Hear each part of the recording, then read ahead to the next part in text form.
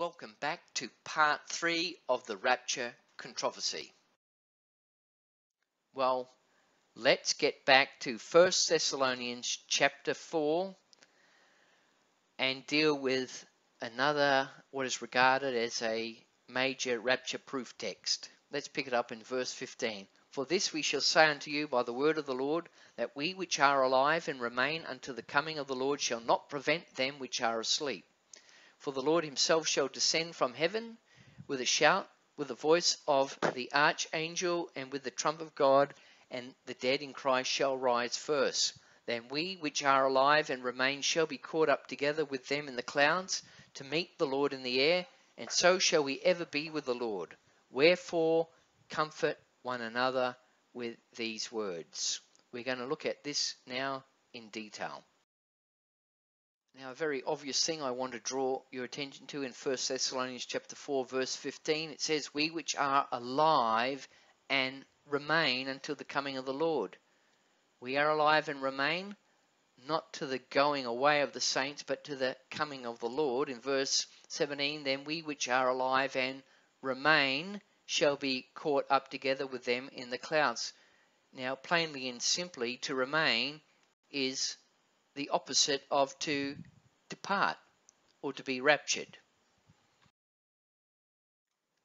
Now in 1 Thessalonians chapter 4 verses 15-18 there are a number of different thoughts given to us that I want to look at. We read about being caught up. We read about being caught up in the air. The scriptures tell us about a shout, about a trumpet, about being taken in the clouds. Now, all of these words are not used randomly because they're poetic and they seem to be the most choice words. They're actually all terms and thoughts lifted off the page of the Old Testament. Now, you remember before at the very outset I said that the Bible must be allowed to interpret itself. The Bible is its own best commentary. The scripture cannot be broken.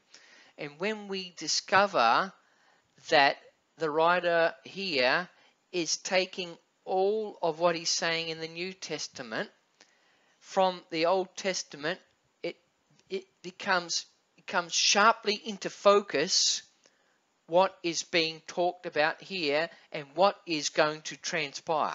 Let's look at this now. Next, I'm going to look at this phrase, caught up.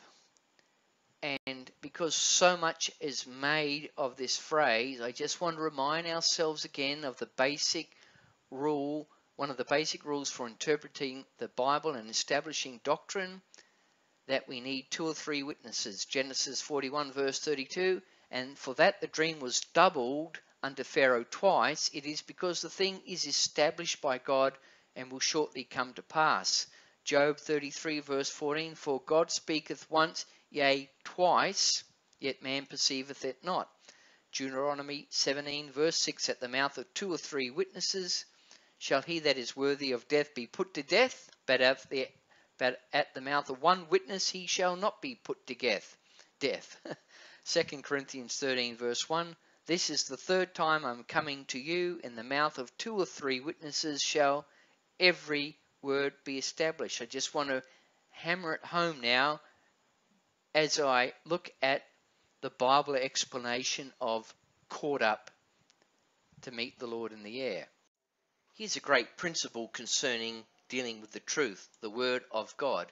Where we have the weight of Scripture, that would be the large body of truth, and then we find a phrase, maybe something like caught up, a phrase or a scripture or a passage that appears not to be in harmony with everything else that we read in the scripture, then we should never throw out or reinterpret the weight of scripture, the large body of truth, in favor of that scripture or passage or phrase that appears not to be in harmony with the rest of it. No, we should never do that. Instead, what you and I should be doing is that we should be seeking God for understanding concerning the part of Scripture the passage, the phrase that does not appear to be in harmony with the rest of the scriptures. For in doing this, the Lord God, through the operation of the Holy Spirit, will remove the scales from our eyes. We will receive revelation as to what that scripture or passage that we're having difficulty with actually means. Let's keep that in mind. 1 Thessalonians 4 verse 17, then we which are alive and remain shall be caught up together with them in the clouds.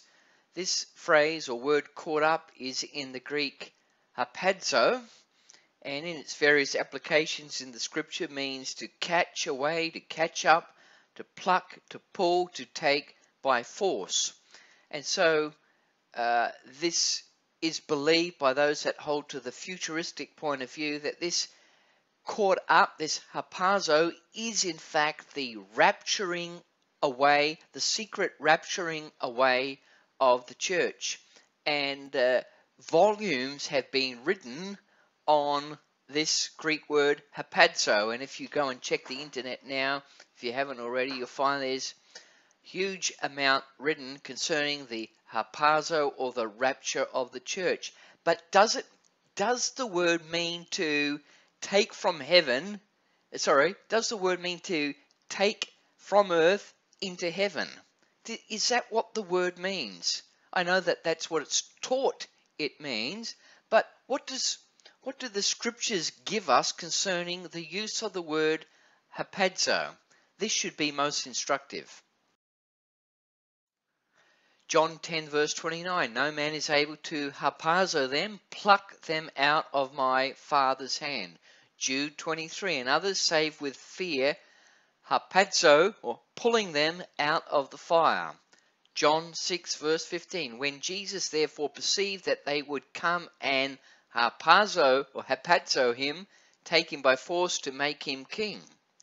Acts 23 verse 10, commanded the soldiers to go down and take him by force, to go down and hapazo him, take him by force. None of these references here, although they are to snatch, to catch, to take by force, but none of them involve taking someone from earth and catching them away into heaven. None of them do. It's a descriptive word to snatch, to catch, to seize.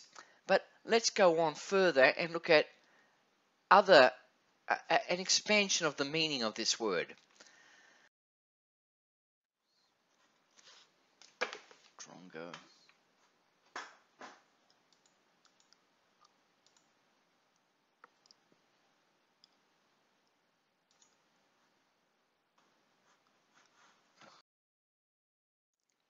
Here we read about hapazo in John 10 verse 12, but he that is a hireling and not the shepherd, whose own the sheep are not, seeth the wolf coming and leaveth the sheep and fleeth. And the wolf catches away the sheep, doesn't it? Catches them and scattereth the sheep. What does the wolf do with the ones that it catches? It eats them, it consumes them, devours them. That is the thought of this Greek word hapazo or hapazo. Matthew 13 verse 19, when anyone heareth the word of the kingdom and understandeth it not, then cometh the wicked one and catcheth away, hapazo again, that which was sown in his heart. This is he which received the seed by the wayside. The wicked one comes and he devours, he consumes the seed, lest it take root and grow up. Acts 8 verse 39, and when they were come out of the water, the Spirit of the Lord caught away, hapazoed Philip, that the eunuch saw him no more, and he went on his way rejoicing. And of course it's plainly obvious that when Philip was caught away by the Lord, he was taken from one place on earth to another place on earth. He wasn't caught away into heaven away up there. Let's move on. So an underlying thought as to the meaning of the word hapazo is that the lesser is caught up, is included into the greater. That's what happened when the wolf harpazoed the sheep. It ate it. It caught it. It devoured it. When the wicked one and consumed the seed, it caught it away. It harpazoed the seed. It ate it. When Philip was caught up by the Spirit, he was caught into the Spirit and taken from one place to another. Nobody was removed from the face of the earth and taken away into heaven, but rather the lesser was caught up into the greater. Let's just read one more thought along these lines. Just a final thought of being caught away, of being harpazoed with the Lord when he comes. John 17 verse 21, Jesus prays that they all may be one, as thou, Father, art in me and I in thee, that they also may be one in us, that the world may believe that thou hast sent me, and the glory which thou gavest me I have given them, that they may be one even as we are one. I in them, thou in me, that they may be made perfect in one, that the world may know that thou hast sent me and hast loved them as thou hast loved me. Do I want to be caught away by the Lord? Absolutely. Do I want to be included into the Lord? Absolutely. For this is the very thing that our Saviour prayed, that we might be caught up with him.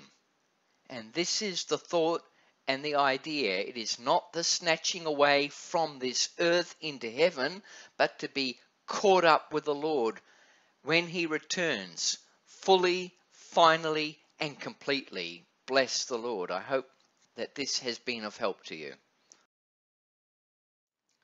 The next thing I want to deal with in 1 Thessalonians chapter 4 is the location, the meeting in the air. It tells us in 1 Thessalonians 4 verse 17 that we will meet the Lord in the air. I want to look at this word air. There are three possibilities as to the meaning of this word in the Greek, because it's used, the word air, as comes through to us in the English, comes from three different Greek words. The first possibility for the word air is the Greek air, A-E-R, meaning the immediate surrounds. The second possibility that our English word air could be in our Bible is from the Greek word uranos, meaning high up where the birds fly, the domain of the fowl of the air. The third possibility is eporino or eporenios, which refers to heaven. Now, when we look at 1 Thessalonians chapter 4 verse 17, do you know which Greek word is used to describe the meeting the Lord in the air? Is it high up where the birds fly? Is it heaven? Or is it the immediate surrounds? Wouldn't that be interesting if we knew what the answer to that question is? Well, it's very easy to find out.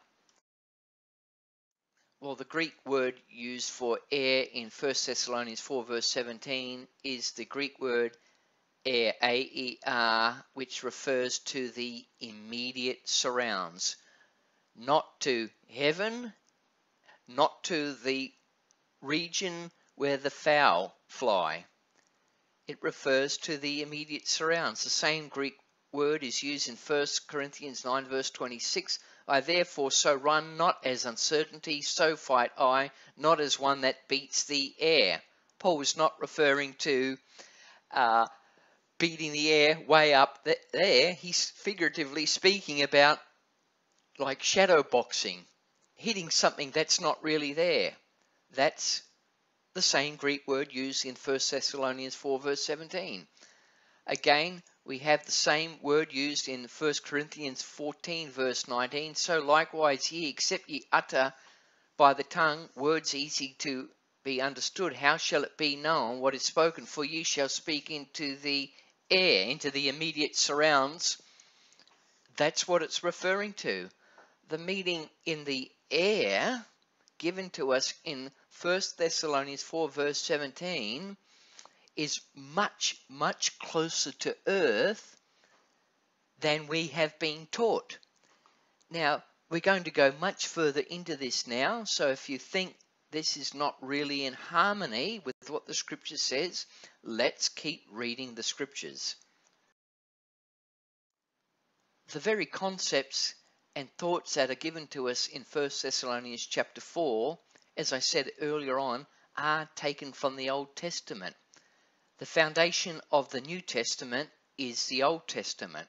If we're going to understand the New Testament properly, we need to go back to the foundation and have some familiarity and working knowledge of the Old Testament. So let's look at Moses, who went up to God, because we are wanting to go up to God, aren't we? Exodus 19 verse 1, in the 3rd month, when the children of Israel were gone forth out of the land of Egypt, the same day came they into the wilderness of Sinai. For they were departed from Rephidim and were come to the desert of Sinai and had pitched in the wilderness. And there Israel camped before the Lord. And Moses went up to God, and the Lord called unto him out of the mountain, saying, Thus shalt ye say to the house of Jacob, and tell the children of Israel. Now, Moses went up to God. Where did Moses go? Moses went up to God. Moses went up the mountain on earth, and God was there. Moses, to go up to God, to meet God, Moses did not have to leave the planet, did he? Let's keep going on. Moses went up to God. Look what happens. Exodus 19 verse 9. And the Lord said unto Moses, Lo, I come unto thee in a thick cloud. 1 Thessalonians chapter 4 tells us about being caught up in the clouds, doesn't it? Lo, I come to thee in a thick cloud, that the people may hear, and when I speak with thee, and believe thee forever. And Moses told the words of the people unto the Lord. Where and how did the Lord come to Moses? The Lord came down to Moses, who was on the mountain. The Lord came down to Moses, who was on the mountain, in a thick cloud. What we're given in the New Testament is built upon a foundation. The foundation is the teaching given to us in the Old Testament. We need to let the Bible interpret itself. Again, Exodus 19 verse 9, which we've just read. We'll go to verse 11. And be ready against the 3rd day, for the 3rd day the Lord will come down in the sight of all the people upon Mount Sinai. Where and how did the Lord come to Moses and the people? The Lord came down to Moses, who was on the mountain. The Lord came down to Moses, who was on the mountain in a thick cloud. The Lord came down in the sight of all the people upon Mount Sinai. Did the people meet the Lord? Yes, they did. Did Moses go up to God? Yes, he did. Where did everything happen? Where was all the action? Was it away in heaven, or was it on earth? No, heaven came down, didn't it? The Lord came down, and the earth was the sphere of all the action. And that's the way it's going to remain, brothers and sisters. The Bible must be allowed to interpret itself. Exodus 19 verse 11, and be ready against the 3rd day, for the 3rd day the Lord will come down in the sight of all the people upon Mount Sinai. 1 Thessalonians 4 verse 16, for the Lord himself shall descend. It means the Lord himself shall come down from heaven with a shout, with the voice of the archangel, with the trump of God, and the dead in Christ shall rise first. The Lord is coming down from heaven. We are not being taken away into heaven. The Lord himself is coming down. He's done it before. He's going to do it again. Praise ye the Lord. The Bible must be allowed to interpret itself. God appears, and the people of God do not disappear. Exodus 19 verse 10, and the Lord said unto Moses, Go unto the people and sanctify them today and tomorrow, and let them wash their clothes, and be ready against the third day. For the third day the Lord will come down in the sight of all the people upon Mount Sinai. Let's go to the New Testament, 1 John chapter 3 verse 2. Beloved, now are we the sons of God, and it doth not yet appear what we shall be, but we know that when he shall appear, the Lord is coming, we shall be like him, for we shall see him as he is. And let every man that hath this hope in him purify himself, even as he is pure. In Exodus 19 verse 10, the people had to sanctify themselves because the Lord was coming down. In 1 John chapter 3, we are told to be purified. Every man that has this hope of seeing the Lord must purify himself.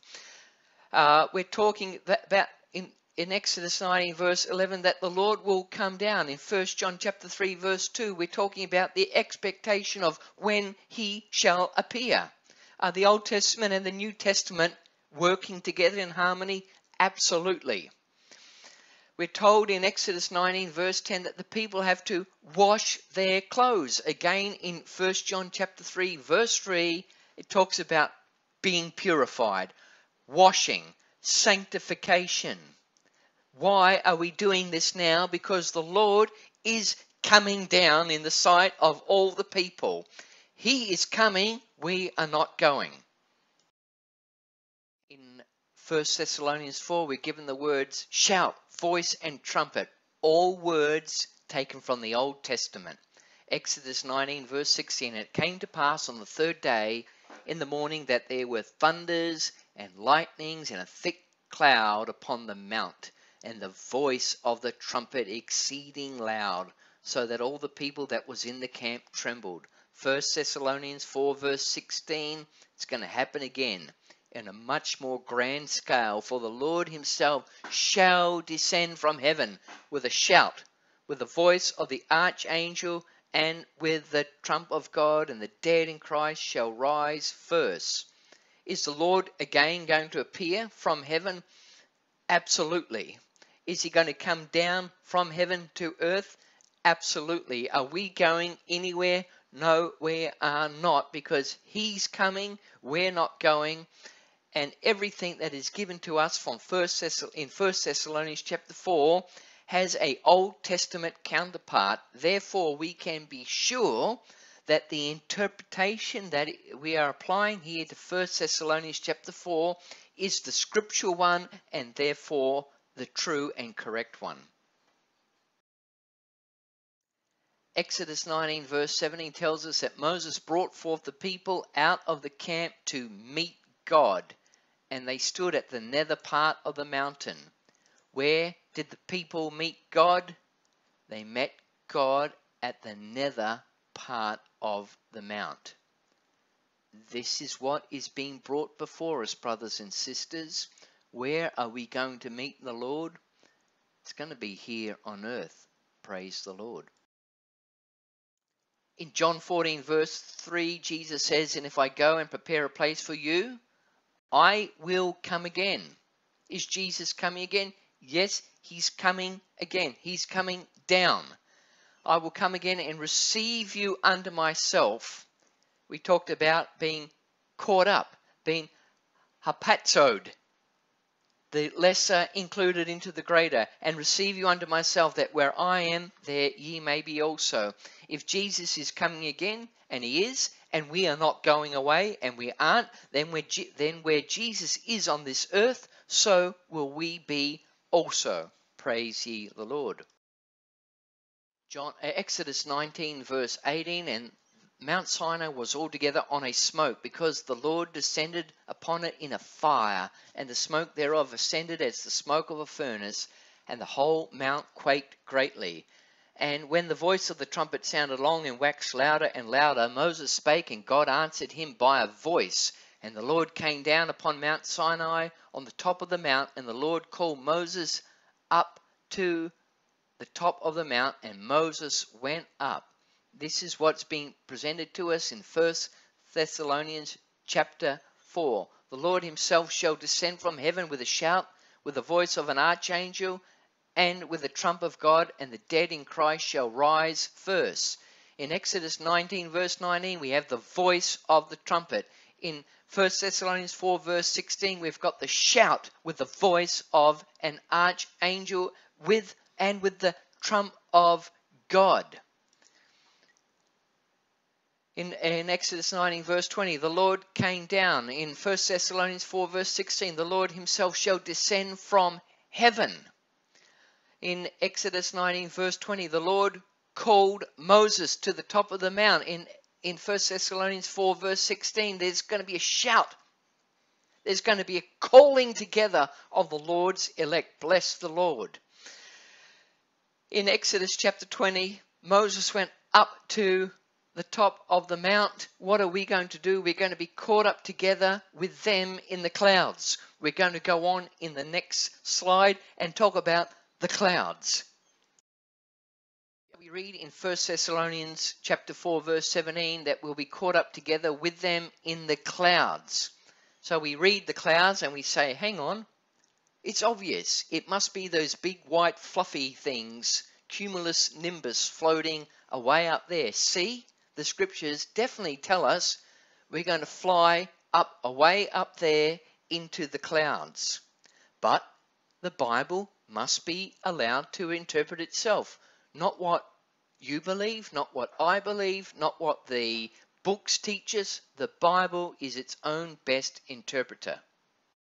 Now, just before we look at the scriptural usage of concerning clouds, I just want to point this matter out, which is very striking, that the word, the clouds used in 1 Thessalonians 4 verse 17 is actually the Greek word nephili, which James Strong in his concordance gives this meaning: a cloud used of the cloud which led the Israelites in the wilderness. Now, I hope that arrests your attention straight away, because this is quite striking. We generally we read 1 Thessalonians 4 verse 17 and we say straight away, oh, we're going to meet the Lord in the clouds. Have we ever considered what this cloud is that is being referred to here? Have we ever pulled out the concordance and checked it out? If you're like me, the answer would be no. You just assume, oh, it's obviously the clouds. But there is more to it than that, far more to it. Now we're going to go on and see what the scriptures say and see whether or not that backs up what Strong's concordance is saying or not. Let's check it out. In Exodus 19 verse 10, and it came to pass, as Aaron spake unto the whole congregation of the children of Israel, that they looked toward the wilderness, and behold, the glory of the Lord appeared in the cloud. Where was the cloud? They looked toward the wilderness, and behold, the glory of the Lord appeared in the cloud. Did they look away up into the sky?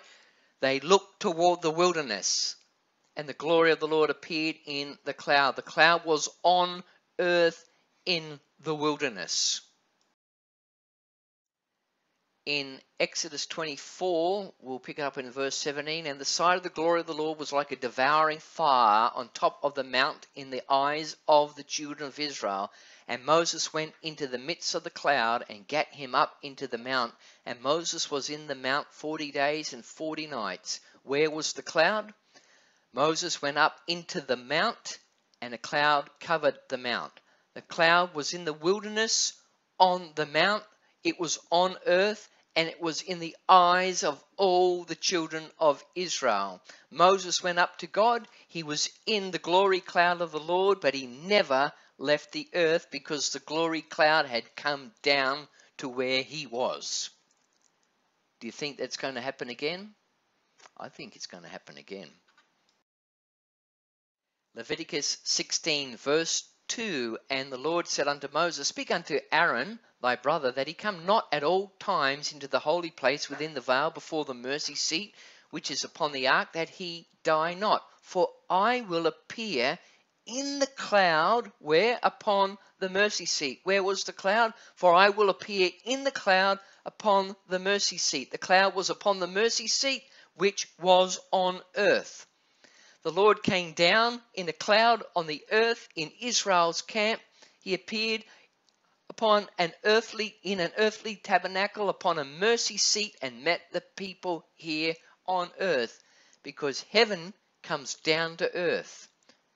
We don't go, the Lord comes to us. This is what it is when we speak about meeting the Lord in the clouds. This is in the clouds explained to us from the Word of God. Here we read Nehemiah's commentary on Israel's wanderings in the wilderness in Nehemiah 9 verse 19. Yet thou in thy manifold mercies forsook them not in the wilderness. The pillar of the cloud departed not from them by day to lead them in the way, neither the pillar of fire by night to show them light and the way wherein they should go. Was that pillar of the cloud away up there in the sky? No, it was not. It was on earth. Was the pillar of fire away up in the sky like Aurora Borealis? No, it was not. It was on the earth. Isaiah 19 verse 11, the burden of Egypt. Behold, the Lord rideth upon a swift cloud, and shall come into Egypt, and the idols of Egypt shall be moved at his presence, and the heart of Egypt shall melt in the midst of it. The Lord is coming, and he's coming in clouds. He rides upon a swift cloud, but it's not talking about those big white fluffy things up there, isn't it? The glory cloud of the Lord, the cloud of the Lord, is something that accompanies him when he appears on earth. So, how high do you have to go to be in the clouds of the Lord, the glory cloud of the Lord, to meet the Lord in the cloud? How high do you have to go? Deuteronomy 31 verse 15, and the Lord appeared in the tabernacle in a pillar of a cloud, and the pillar of the cloud stood over the door of the tabernacle. How high above the earth is the glory cloud of the Lord? Apparently, it's not very high. So if you can beat the air and touch your immediate surrounds, you're very close to the glory cloud of the Lord. Praise the Lord for that. In 1 Kings 8 verse 10, we've got the dedication of Solomon's temple, and it came to pass when the priests were come out of the holy place that the cloud filled the house of the Lord, so that the priest could not stand to minister because of the cloud, for the glory of the Lord had filled the house of the Lord. Where was Solomon's temple? Where did God come to? Where did the glory cloud appear? Is the New Testament based on the Old Testament, or do we just take 1 Thessalonians chapter 4 and we say, hey, we know what all those words mean, and we come up with something that was never intended by the Holy Spirit? We must understand. This is why we need to be Old Testament Christians, not just New Testament Christians, not just Old Testament Christians, but full gospel Old Testament Christians. Does God change? God cannot change. He cannot repent. Therefore, we must change, and we must repent, not only of our sin, but of all our foolish and wrong ideas. Can the scriptures be broken? No, but you and I can and must be broken. Everybody that comes must stumble.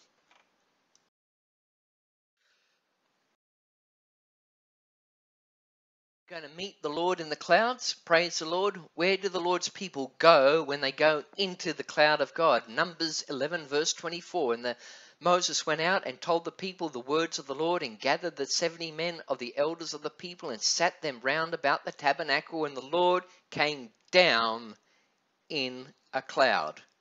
Do we have 2 or 3 witnesses here, brothers and sisters? Folks who are listening?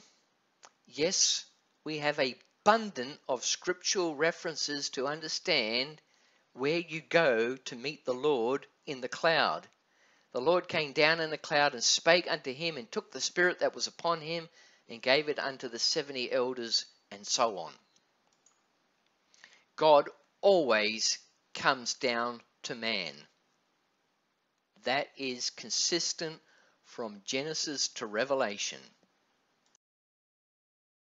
Again in Numbers 14 verse 14, and they will tell it to the inhabitants of this land, for they have heard that thou, Lord, art among this people, that thou, Lord, art seen face to face, and that thy cloud standeth over them, and that thou goest before them by day time in a pillar of a cloud and in a pillar of fire by night. God always comes down to man. Is it possible, brothers and sisters, that there is a glory cloud here even now? Hebrews 12 verse 1, wherefore seeing we also are compassed about with so great a cloud of witnesses, let us lay aside every weight and the sin which doth so easily beset us, and let us run with patience the race that is set before us. Well, if you're born of water and of the Spirit, if you've been baptized by the Holy Ghost, then God has already come down personally into your life. I'm not suggesting for a minute that we have seen the fullness of this. No, we are waiting for the appearing of Jesus Christ. He's coming down in clouds. We know what that means. But is there a glory even here now? Are we not yet lifted up into heavenly places?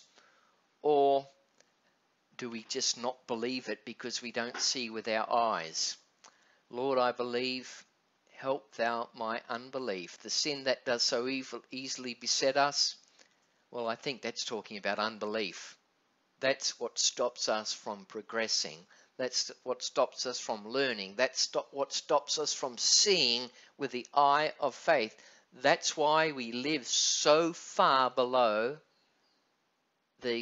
what God has called us unto. That's why our lives don't look like what is recorded in the book of Acts, because we don't believe in the power of Pentecost. We say, oh, it's just for those days. Oh, we say only some. The gifts are only given to some. We don't understand that the gifts are given to all, and there are some appointed to instruct us in that way.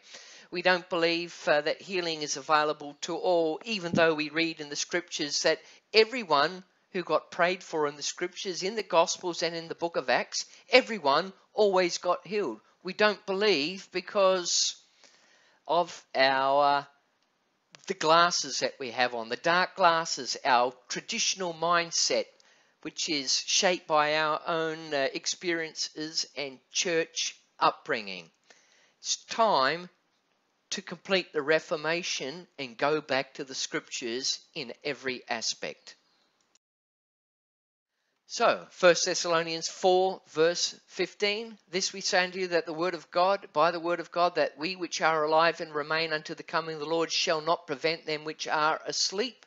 For the Lord himself shall descend from heaven with a shout, with the voice of the archangel, and with the trump of God, and the dead in Christ shall rise first. Then we which are alive shall remain shall be caught up together with them in the clouds to meet the Lord in the air, and so shall we ever be with the Lord.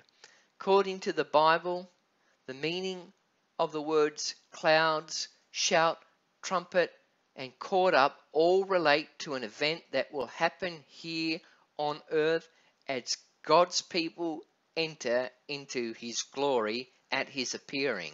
We need to sanctify ourselves. We need to purify ourselves to get ready for the glory here and not over there or way up in heaven in the sweet by and by somewhere on those big white fluffy things. This is the message of the scriptures, brothers and sisters.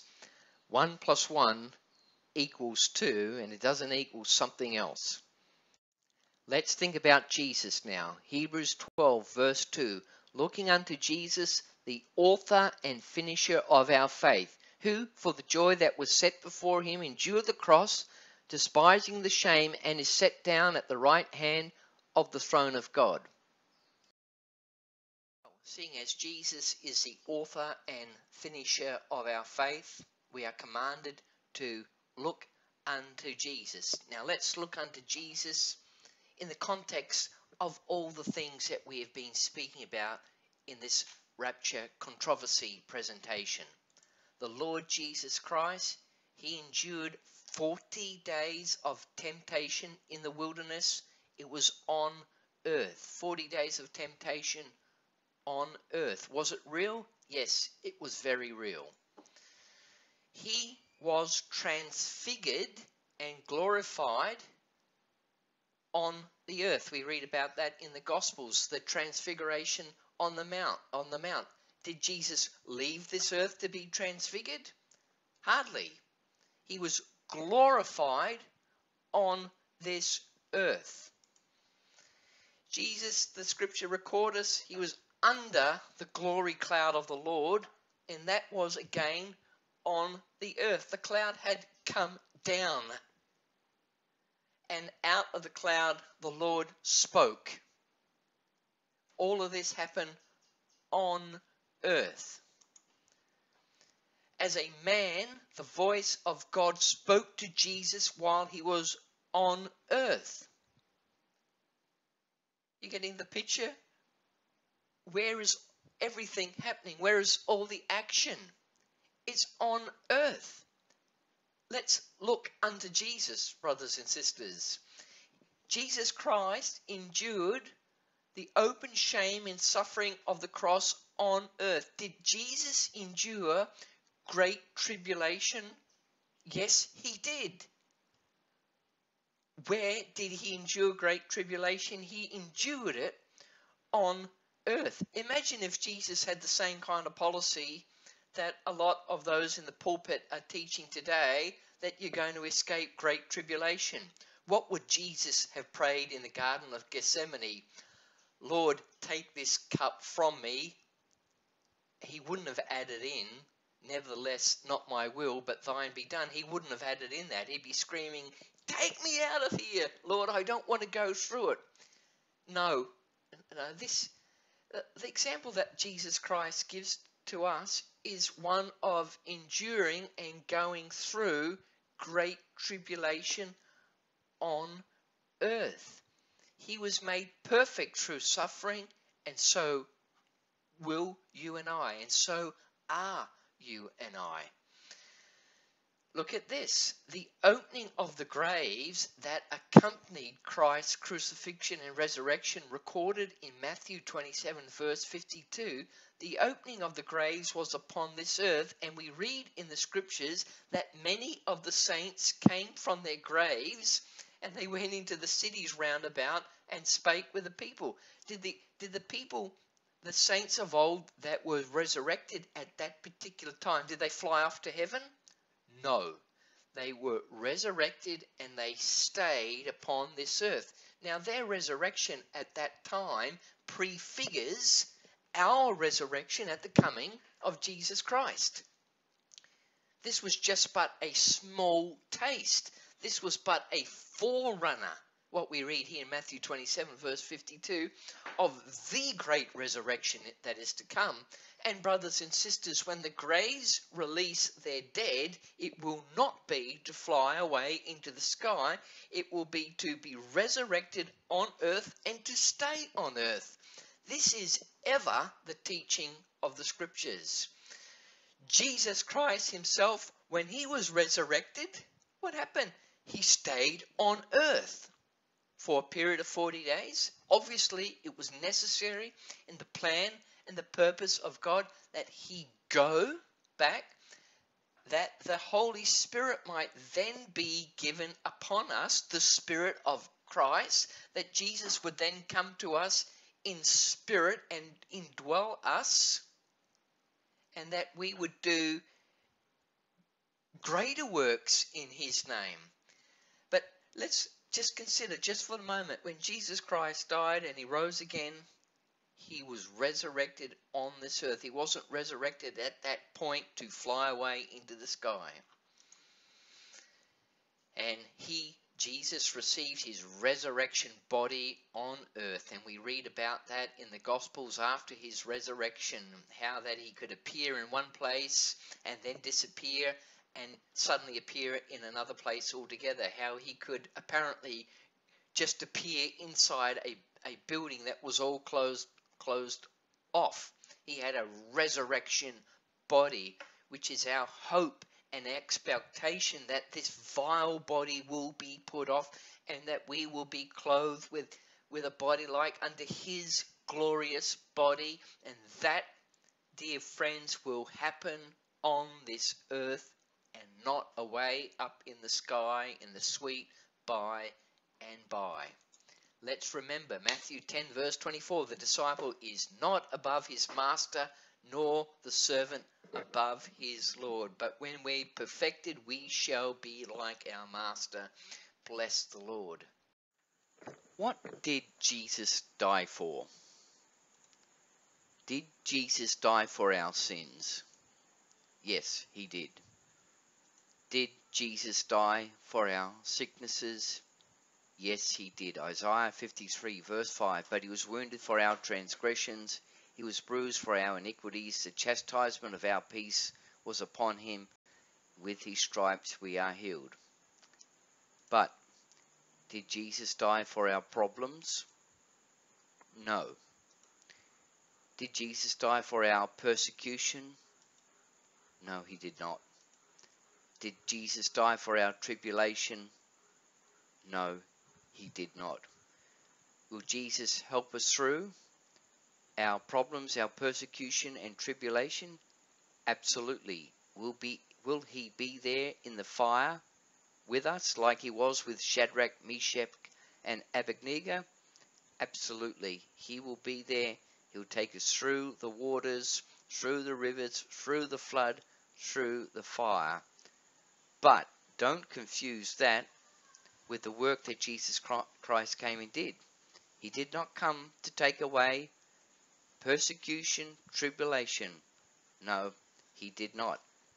But on the positive side, in terms of our sins, absolutely. And in terms of our sicknesses, absolutely. If we are living in sin, Jesus has called us out of that. Are we living with sicknesses and we're perhaps saved already, born of water and the Spirit? Well, go on and realize what Jesus has died for, and pray and ask in faith and believe, nothing wavering, because as much as he died for our sins, he died for our sicknesses. And don't put any barriers in our way, but don't go to the Lord with our problems and persecution and tribulation. Say, Lord, take it all away from me, because this is your will. It's not his will. Let's get things in the right order and understand what Jesus died for at Calvary. Amen. Well, there are many unsupported and unscriptural thoughts that get preached to us from the pulpits that we even sing in our songs, like, one fine morning when this life is over, I'll fly away. We stop singing that song because it's unscriptural. How about the saint that says words to the effect, I can't wait to get out of here? That is against the will of God. That is against the expressed will and purpose of God. The idea the saints will not go through tribulation or the tribulation, totally contrary to the scriptures. We're going away to heaven. How many times do you hear that? We're going away to heaven, not recognizing that heaven is coming down to earth. There's a song that some of us sang in my background, singing about, was a very beautiful and lovely sounding song about my home beyond the sky. Hang on a minute. Our home is here. It's not away over there. It's unscriptural. I have a mansion just over the hilltop. Nope, sorry, unscriptural. When the roll is called up yonder, I'll be there. But the roll is going to be called up here, not over yonder. Unscriptural. There's a lot of unsupported and unscriptural thoughts. We find that in more recent times that there's quite a lot of songs that we just kind of park, or they're nice sounding songs, but they're just unscriptural. and they lead you thinking in the wrong direction. Let's get back to the Bible. Let's get back to the truth. Here's a couple of big movie bloopers. Here's the Left Behind movie series starring Kirk Cameron. Whoops, that one's a bit embarrassing. And then there's a recent one, Left Behind, starring Nicolas Cage. Whoops. What did they base those movies on? Not on the Word of God. They based it upon books written by men, probably Christian men in many cases. Christian men who were in error, who do not understand the Word of God in this area in particular. And then you've got this whole Left Behind novel series that's, you can even go to Wikipedia and get a little commentary on that. The Left Behind is a series of 16 best-selling novels by Tim LaHaye and Jerry Jenkins, dealing with Christian dispensationalist end times, the pre-tribulation, pre-millennium Christian eschatological, oh, there's a big word, viewpoint of the end of the world. Fiction, of course they are written from a fiction point of view, but their underlying premise of the rapture is fiction. It's not true. Here's another famous book, The Late Great Planet Earth by Hal Lindsey. Not scriptural, brothers and sisters. I don't know if you're familiar with that book, but it was a bestseller of the day. I don't know how it rates now, but totally unscriptural, not based on Bible doctrine. Have you ever thought about pulling a Rapture Day prank? Well, it can be quite funny. I did it with our children. We had a little joke one day, and then I screamed from the hallway, and then the kids came in the hallway and they saw my clothes laid out, my shoes, my pants, my shirt laid out as if I had been running. And when they realized what was happening, we had quite a laugh. Unfortunately, though, millions and millions of people believe the rapture, and that is not funny. For millions of people, the rapture is their hope and comfort.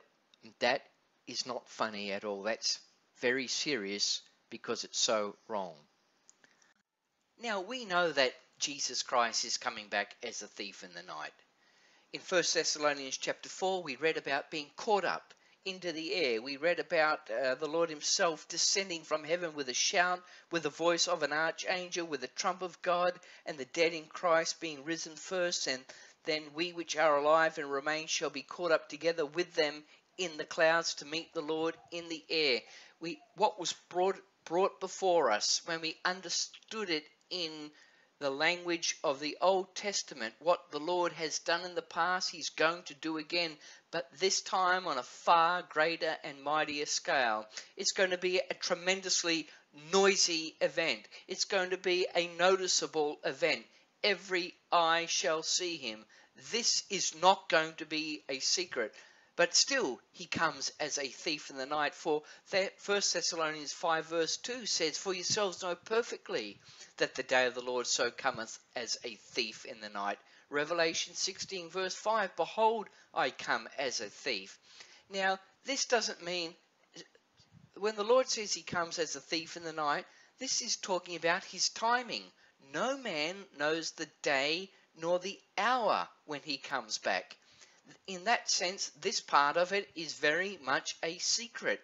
He's coming as a thief, but brothers and sisters, when he gets here, he's not going to act like a thief, because he's coming in power and great glory with the, as we just said before, with a shout, with the voice of an archangel and the trump of God. Everybody's going to know. Every eye will see. So when we talk about in the scriptures that Jesus comes as a thief in the night, this is referring to the timing of the event. It's not talking about how he will behave when he comes and secretly snatch away Christians. Hardly. The thought in those days of a thief coming in the night was that the thief would, or the band of robbers would sneak up on the outskirts of a small town or a village.